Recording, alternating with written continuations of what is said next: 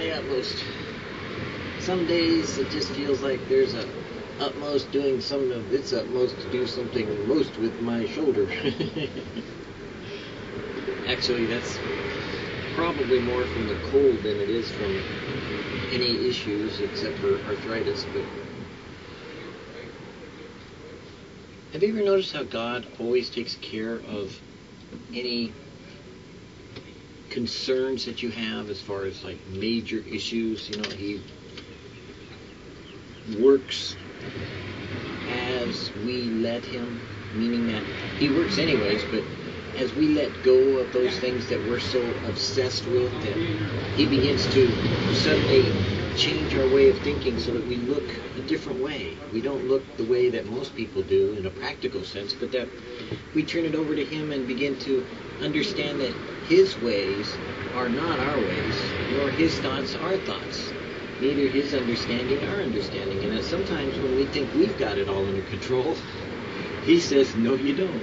Because He knows the future. And it's so much easier when we change our way of understanding to trust in Him rather than to trust in ourselves. Because even though we learn and we develop and we become and put on, as they say, the mind of Christ, the reality is that God always wants us to come to Him to discuss, to reason, to sit down and to identify with Him what it is that He would have for us to do. He never says, oh, just take off and go do your own thing. It doesn't work that way. Although there are lots of religious ideas and even dogmas and maybe some doctrines that teach that, oh, well, God's given you this power and this ability, so you go do your thing and you don't need to be led by the Lord anymore, you know. You don't need to check in with Him anymore. You can just do it and then He'll take you through it, and then by the end that you do it, you'll either get rewarded or you'll get tried. But that's not what Jesus said, and that's not what Jesus did. You see, if we're Christian, then we're desiring to become Christ-like. We want to be like unto Jesus, not like unto religious ideas.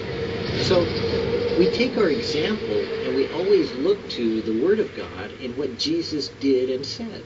So, what did Jesus say? And what did Jesus do? He said that He only did those things daily that He saw His Father in heaven doing. It says that, yes, He got up a long time before dawn, you know, in order to commune with His Father, in order to seek and to communicate, to interrelate, to have a conversation with His Father. Because He was setting an example not only of what we should do, but of who God is in the person of Jesus. Because if we have seen Jesus, we have seen the Father. So how the Father treated Jesus is how He wants to treat you. And in the same respect, what Jesus did in relationship to the Father is the same way we are to have relationship with Him. It's pretty simple. If you read it, which I hope you do, then see what you think.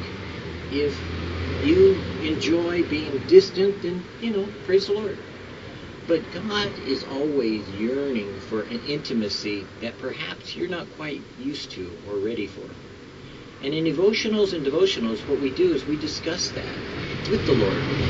We listen to what He may speak to us about getting intimate and real, so real that we would hear His voice and that we would identify and be able to recognize in ourselves what He wants you and I, not together necessarily, but you personally when you spend your time alone with God to do, and me as I share it in front of the camera, in front of you, what He would have me to do. Which is always interesting. In my utmost for His highest, the inevitable penalty. Verily I say unto thee, thou shalt by no means come out thence till thou have paid the uttermost farthing, or the very last cent. Matthew 5:26. There is no heaven with a little corner of hell in it. God is determined to make you pure and holy and right. He will not allow you to escape for one moment from the scrutiny of the Holy Spirit. He urged you to come to judgment right away when he convicted you. But did you come? Because if you did not, the inevitable process began to work, and now you are in prison. Oh, it may be a prison of your own mind, of your own conscience, or of your own guiltiness, but it is a prison. And you will only get out when you have paid the uttermost farthing, the last red cent. Is this a God of mercy and of love, you say? Seen from God's side, it is a glorious ministry of love. Did you stop when you were convicted and get right with God? Or did you wait until the penalty phase came into being? God is going to bring you out pure and spotless and undefiled. But he wants you to recognize the disposition you were showing, the attitude you had, the disposition of your rights to yourself, your personal freedom, the fact that you think you are born free and have all these rights to yourself, when at the moment of salvation you gave up that right. The moment you are willing that God should alter your disposition, his recreative forces will begin to work. He will renew and reform and restore and recreate in you, by his Holy Spirit, a new nature. The moment you realize God's purpose, which is to get you rightly related to himself and then your fellow man, he will tax the last limit of the universe to help you take the right road. In other words, he doesn't send you down the road with half a Holy Spirit or half a conviction or half an idea of what you're supposed to do.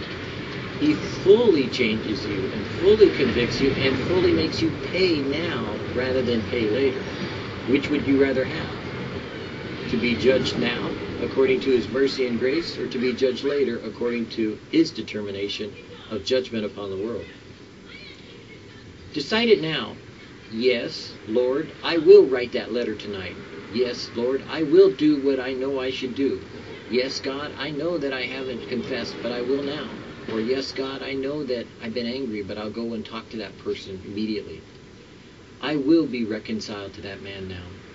These messages of Jesus Christ are for the will and the conscience, not for the head. It's too easy to discuss it with ourselves and to come up with excuses and reasons why we should not do something. Oh, well, I just want everything to settle down first. Oh, well, Lord, I just think that, give it some time, and let bygones be bygones, and, bury the hatchet. I don't think so. These messages of Jesus Christ are for the will, your will, or his will, and for the conscience. The Holy Spirit convicting you, or you searing your conscience, not for the head. If you dispute the Sermon on the Mount with your head, you will blunt the appeal to your heart.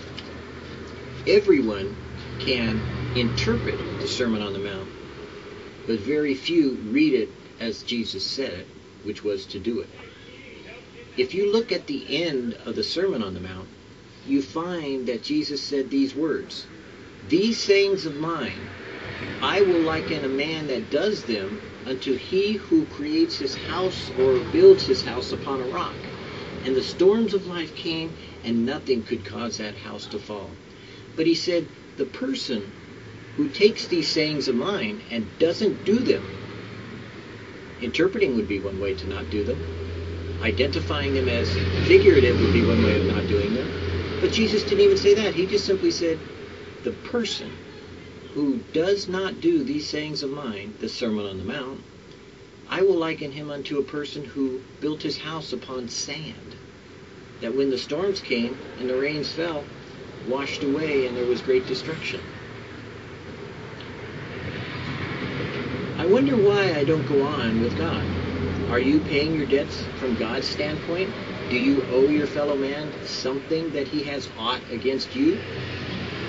Do now what you have to do someday, and don't postpone till tomorrow what you think you need to pay today. Every moral call has an ought behind it. You aren't told to do, you're told you ought to, because God wants to show you a response you need to have, that if it's love, then you'll desire to do, but if it's commandment, then you'll be forced to do. And the commandments are very simple. Love one another, and to love your Lord your God with all your heart, with all your soul, with all your mind, with all your being. And whether you know it or not, that means with all your finances, with all your clothes, with all your cars, with all your items that you think you have to have for yourself. That's what the Lord God shared in the Sermon on the Mount. None of these things are as important as you learning to walk with God. And when you do, you'll love your fellow man so much that reconciling yourself to him is the easiest thing in the world to do. You just simply say, oops, I blew it, and you move on. God knows, and we who have experienced it regularly know it's that easy. But we make it so hard, but it is that easy.